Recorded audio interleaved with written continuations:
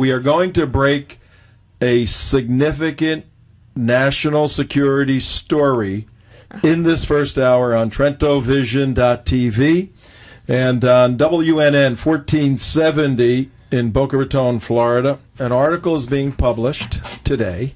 I'm going to read you the title of the article. Yeah, we're good. Go. We're good on the Skype end? Are we good? Yeah, talking to you. Yeah, we're good on Skype. Okay, let's bring him in. Ladies and gentlemen, I'd like you to meet John Guandolo. John, briefly give an introduction to the thesis of your work, and then let's really get into the details. Well, as it relates to John Brennan, there are a couple things that I think are important to say off the bat. And the first is, my contention is he's wholly unfit for government service in any national security capacity. And that would specifically make him unfit to be the Director of Central Intelligence for the United States. And I would break it down into three key areas that make him unfit for duty. The first is he has interwoven his life professionally and personally with individuals that we know are terrorists, and he has given them access to not only senior leaders inside the government, but has given them access to the National Security Council, the National Security Staff. He has brought known Hamas and Muslim Brotherhood operatives into those positions of government.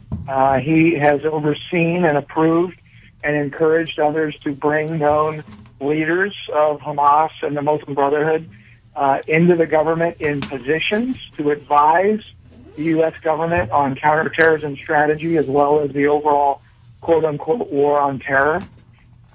That's just the first part.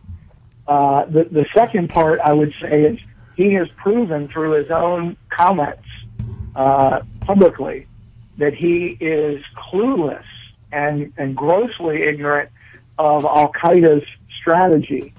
Now, Mr. Brennan himself says that Al-Qaeda is the enemy, which those folks who have read or aware of my work and Tom, the work we did with Team B2 report, know that that's not the total threat. But the first thing is Mr. Brennan believes the threat is just Al-Qaeda, which is problematic. And number two, even when he discusses Al-Qaeda, he does not know what he's talking about. So he's ignorant of that enemy, their strategy, and how they operate. And then third and finally, which some would say is most disturbing, is Mr. Brennan did convert to Islam when he served in an official capacity on behalf of the United States in Saudi Arabia. And that fact alone is not what is most disturbing and makes him unfit for duty. What makes him unfit for duty was his conversion to Islam was the culmination of a counterintelligence operation against him to recruit him. And the fact that foreign intelligence service operatives recruited Mr. Brennan when he was in a very sensitive and senior U.S. government position in a foreign country means that he is either a traitor, which I'm not saying, but that's one of the options, and he did this all willingly and knowingly, or he did it unwillingly and unwittingly, which means he is naive and does not understand. He has the inability to discern and understand how to walk in those kind of environments, right, which makes him completely unfit to be the Director of Central Intelligence. Man. Wow. Wow.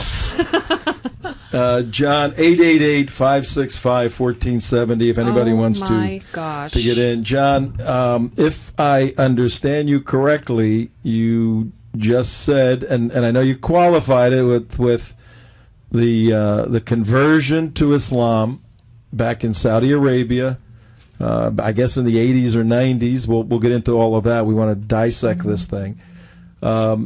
Isn't the main reason. He happens to be a Muslim. But are you kidding me? The head of the CIA is a Muslim? I mean, for real? That's correct. Okay. Yes. Now, We can talk about that as you would like. Well, can I ask a question? Let me now. You mentioned Team B2, and that's 19 of us, and we're both privileged to be part of the amazing group of national security experts.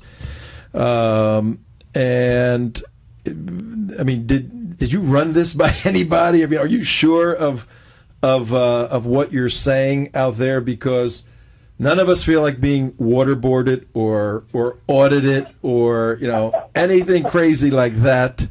We got enough problems, but if we're going to be saying definitively, and I mean, the other side is going to say, "Show me the evidence, show me the evidence, show me the evidence."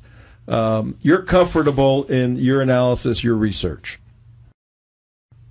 Yes, I am. It's not really research. This is the facts of the matter are confirmed by U.S.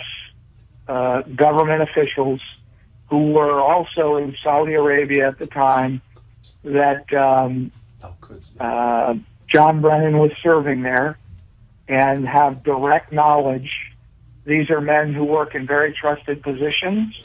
They were direct witnesses to his growing relationship with the individuals who worked with the Saudi government and others, and they witnessed his the conversion, his conversion to Islam. Now, as you know, this shouldn't that in and of itself, again, shouldn't be shocking to people, because Mr. Brennan has made public statements. As a matter of fact, there's an article that was done by Jihad Watch that came out, I believe, yesterday, but it may have been a couple of days ago, where Mr. Brennan, I mean, they had the clip where Mr. Brennan specifically says during a public address, which, by the way, this speech he was given was sponsored by the Islamic Society of North America, which is, the leading Muslim Brotherhood entity in North America and a Hamas support entity, Hamas being the terrorist organization. And so he said during that speech that he has learned and gets his understanding and his worldview in large part from Islam. But for more than 3 decades, I have also had the tremendous fortune to travel the world, and as part of that experience, to learn about the goodness and beauty of Islam. As a college student in the 1970s, I spent a summer traveling through Indonesia, taking in the wonderful landscape, culture, and people of Java and Bali. Despite my long hair, my earring, and my obvious American appearance, I was welcomed throughout that country in a way that is a reflection of the tremendous warmth of Islamic cultures and societies.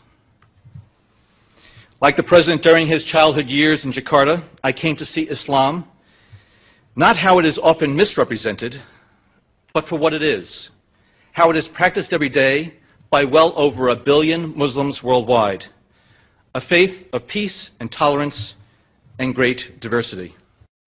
So it shouldn't be a large leap to imagine that he's converted to Islam.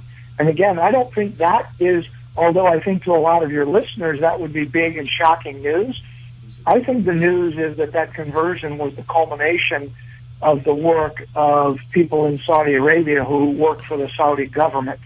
And that makes John Brennan just naive, foolish, dangerously ignorant, and totally unfit for this position.